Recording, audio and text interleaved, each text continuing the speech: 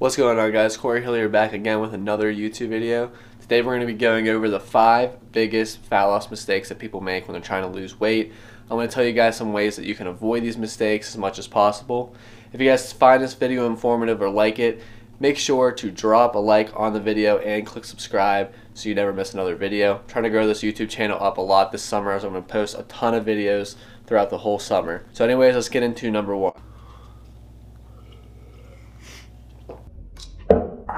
So the first mistake that I see a lot of people make when they're trying to lose weight is that they don't eat enough. So as we know, in order to lose weight, you're going to have to eat in a caloric deficit. So that means you're going to have to burn more calories than you consume throughout the day. So first you're going to have to figure out your maintenance calories. So in order to figure that out, you're going to have to go on Google to find a total daily energy expenditure calculator, or you can get an app called MyFitnessPal and you can just type in all your information there, and that'll give you a rough estimate of where your maintenance calories are. So if you eat that maintenance calories and exercise at the level that you put into that calculator, you should stay around the same weight. So in order to lose weight, you're going to have to eat a little bit less than those maintenance calories. The good range is anywhere from 500 calories or less. So if you eat in a calorie deficit of 500 calories per day, you should lose about a pound per week. So the problem occurs when a lot of people don't really track their calories and they just lower their calories a ton. And it'll be way lower than a 500 calorie deficit, and this way they're going to be losing a lot of weight fast, which looks good on the scale, but you're going to be losing a lot of weight that isn't fat, and you're going to be losing, first off, you're going to lose a lot of water at the beginning of your cut, but you're also going to be losing a lot of muscle if you are in a deficit of more than 500. So personally for me, I'm currently eating in a 200 to 300 calorie deficit, which is allowing me to lose about a half pound per week. I do recommend eating in a 200 to 300 calorie deficit because you will lose weight very slowly, but you have to understand that it is a long-term game when you're trying to lose weight. But that weight you're going to be losing is primarily fat. You're going to be able to keep as much muscle on as possible, and that's the goal when you're trying to shred. So at the end of the day, don't eat in a massive caloric deficit because you don't want to lose that hard-earned muscle that you've been putting on for the past couple of months or the past couple of years. Oh, hey guys! So another mistake that I see a lot of people make when they're trying to lose weight is doing way too much cardio. Some people think that cardio is just this like holy grail of how you lose weight. If you do more cardio, you're going to lose more weight. And yes, that's true. You're going to burn more calories if you do more cardio. But like I said before, this comes down to calories in, calories out.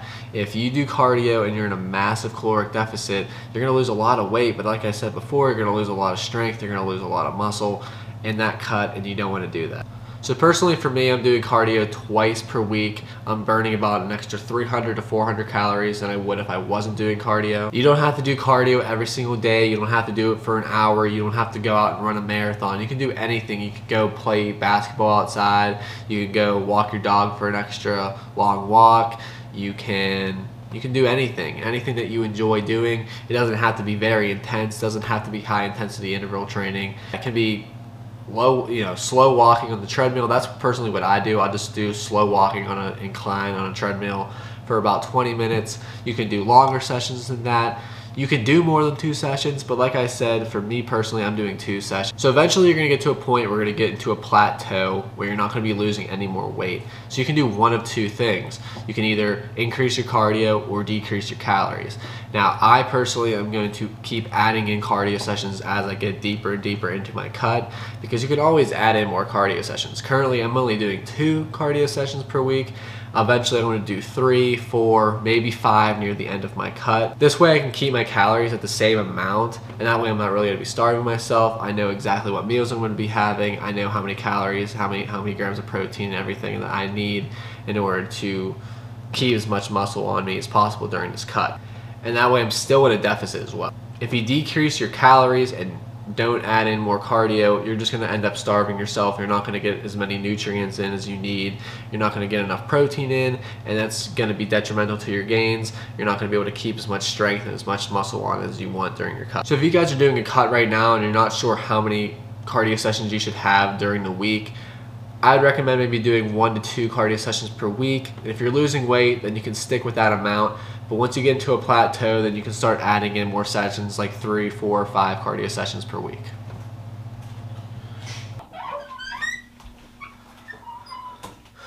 So the third mistake that a lot of people make is overtraining. Now I know what a lot of you guys are going to be saying, oh yeah, people don't overtrain, people don't train hard enough, you'll never overtrain, but that's not necessarily true. So a lot of people will think that if they burn more calories during their workout, that they're actually having a better workout, but that's not necessarily true. A lot of people will increase their sets, increase their reps, and everything like that, thinking that they're going to be burning more calories that way, but you're also not going to get the strength benefits as you were if you were doing less sets but more weight. When you're in a calorie deficit, it's almost inevitable you're going to lose strength to some extent. Now you can limit how much strength you're going to lose by, like I said, if you're in a caloric deficit of 200, 300, you're not going to lose that much strength over time.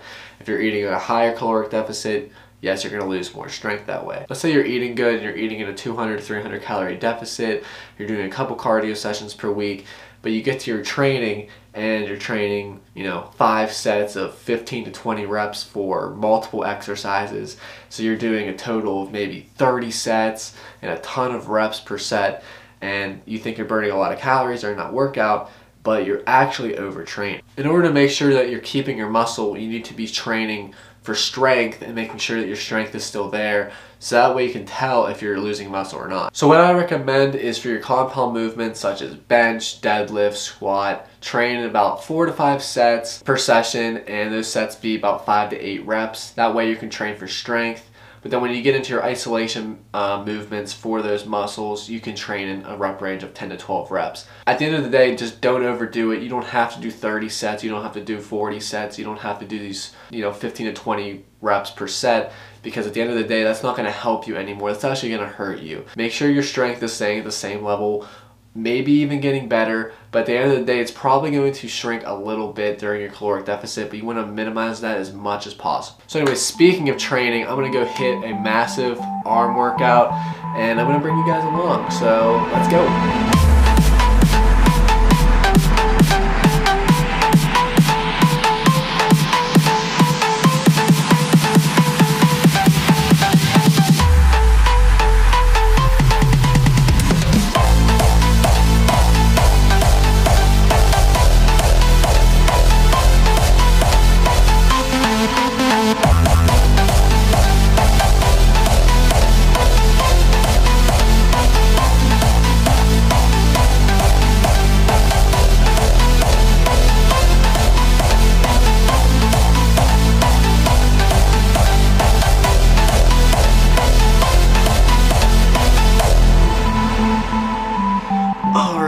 So we just got done with the workout, and now we're having our post-workout meal, which I'm having protein oats today. Honestly, my favorite meal. I usually have it before my workout, but today I decided to have it after my workout. I'll have the calories and everything up here, but honestly, this is my favorite meal. But this kind of gets me into my next mistake that people make, and that is binge eating. So what you got to understand first is that every single person binge eats to some extent. I binge eat, you binge eat, your favorite bodybuilders binge eat, C-Bum even binge eats to some extent too. So tell me if this sounds familiar. Monday through Friday, you count your calories, you work out really hard, and you do all your cardio. Everything's looking good, you're in a caloric deficit all those days. You get to the weekend, Saturday and Sunday. Saturday night, you want to go out to the bars with your friends. You have a few drinks, maybe more than just a few drinks. And then you come home, you eat some pizza, you have some chips, you have some ice cream, and then you go to bed.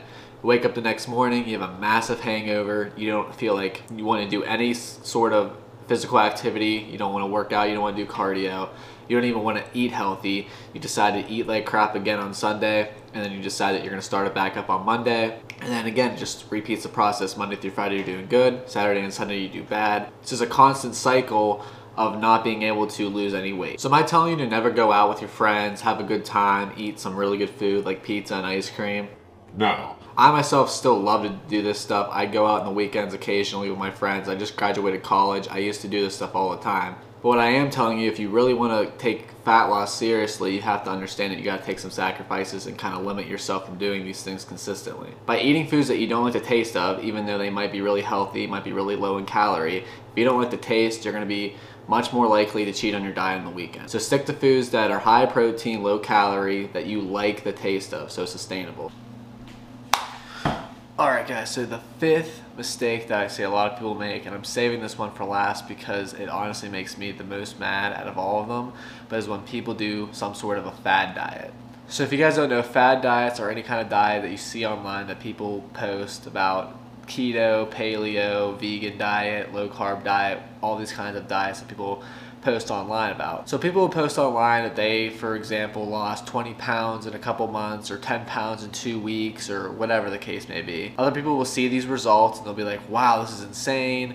I gotta try it out for myself. If this person can do it, then I can do it too. But there's a lot of problems with these certain kinds of diets. Number one, they all have something similar with them, and that is the fact that they're all caloric deficit. No matter which one of these diets you do, if you're gonna lose weight, it's all coming down to the fact that you're in a caloric deficit. I know a lot of people personally that do keto and they lose a ton of weight, and that's great, but it's not because of they're eating high fat, low carb, or whatever the case may be. It comes down to the fact that they're eating less than they're burning. A lot of these diets are not sustainable at all. So for example, keto, you have to eat high fat, low carbs. For a lot of people, that's very unsustainable. For me personally, I eat about 300 grams of carbs every single day. It's about 50% of the calories that I consume.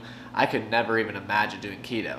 I'm still able to lose weight because I'm in a caloric deficit, and I don't have to do any of these other kinds of diets to lose weight. Now, by all means, if you can do keto and you enjoy the food that you're eating during keto and you're losing weight, then stick to that. But a lot of people are not going to be able to sustain that kind of diet for a long period of time. And what happens is these people will go on the diet for a month or two, lose a significant amount of weight, 10 or 20 pounds, and then they'll get off the diet, they'll go back to eating terrible food like pizza and other stuff like that, high carb foods, but they'll be eating a surplus and they'll gain all that weight back very fast, and they'll be right back to where they started before the diet. So the key when dieting is to find foods that you enjoy eating that are also low calorie. They don't have to be from this specific diet like keto or paleo. They just have to be low calorie. Stick to high protein meals as well. Also do meals that will fill you up more. If you have a full bag of vegetables, it's probably about 100 calories, and that whole bag of vegetables is going to be more likely to fill you up than something that's very small that might be more calories. So when you're trying to lose weight, the key to your diet should be eating low calorie foods that are also high in protein, so it'll keep you full,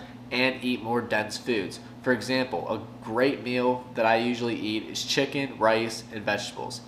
Might sound very bland, but if you use the right spices and the right oils, it can taste very, very good. And still at the same time can be very low calorie, very high protein, and can keep you full for hours. Alright guys, so this pretty much ends off today's video of the 5 biggest mistakes I see people make when they're trying to lose weight. Personally, I've made the majority of these mistakes myself, except I've never done a fad diet. But personally, I know a ton of people that have done these fad diets and have seen success, but when they get off the diet, they gain all that weight back, and I don't want you guys to do the same mistake. So if you guys enjoyed today's video, make sure to drop a like, click subscribe if you're new. Also, leave a comment down below if you guys have any suggestions for other videos that you want me to do in the future. I plan on making a lot of videos here this summer. I'll do anything that's fitness related, not fitness related, anything related to my diet, anything that you guys want me to do, I'll do it. I'll make it happen. But until next time guys, peace.